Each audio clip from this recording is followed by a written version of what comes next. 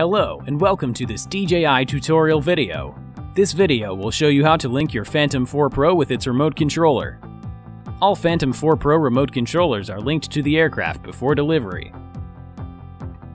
But if the aircraft status indicators flash yellow quickly, and the indicator on the remote controller is solid red, the RC needs to be linked with the aircraft.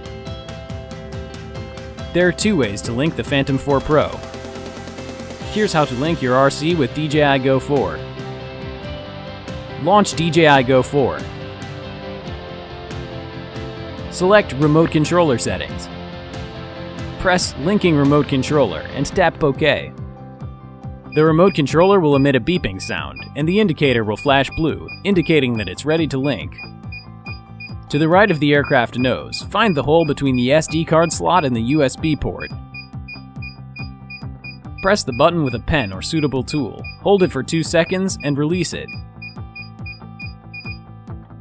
Beeping will stop, and the remote controller indicator will turn green. The app will display a notification indicating linking is complete. Tap OK. Linking without a mobile device. Power on the aircraft and remote controller. Then press the C1, C2, and record button at the same time. When the remote controller starts beeping, press the link button on the aircraft. If linking fails, please try again. If linking fails repeatedly, please contact DJI support. Thank you for watching.